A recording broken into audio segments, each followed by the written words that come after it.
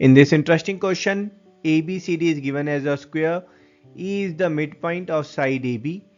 E is joined to the opposite vertex D and C, and these lines are extended to form a right angle triangle EFD as shown in the figure.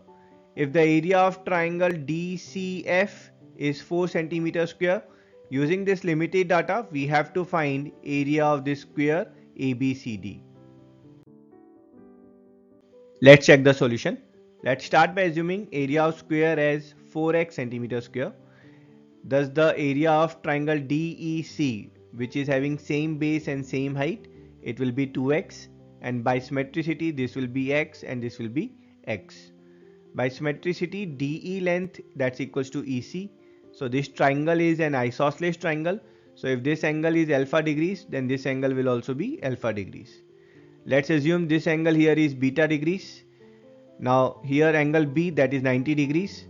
So this remaining angle here, we know alpha plus beta is 90 degree. So here this angle will be alpha degrees. Also this full angle D here is 90 degree. So this remaining angle will be beta degrees. Now let's do a small construction and extend BC to meet DF at point G. Now angle C, this is 90, so this angle on top will be 90 degrees. And as alpha and beta are complementary, so this angle here will be alpha degrees. So here if we look at the triangle CBE, so here CB is A centimeter and DC, that will also be A centimeter. So this triangle CBE, that is congruent to triangle DCG by angle side angle theorem. As the triangles are congruent, so their areas will be equal.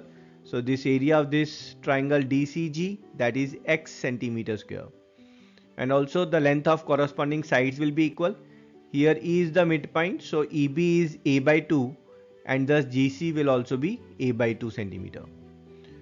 Now how about this angle here?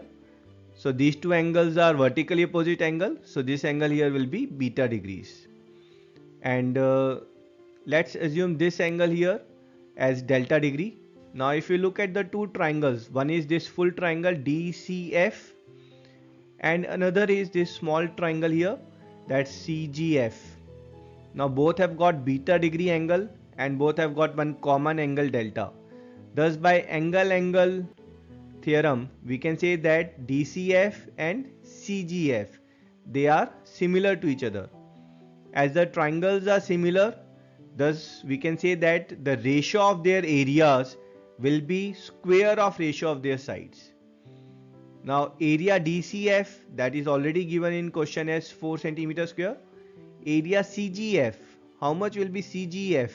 So CGF will be 4 minus x.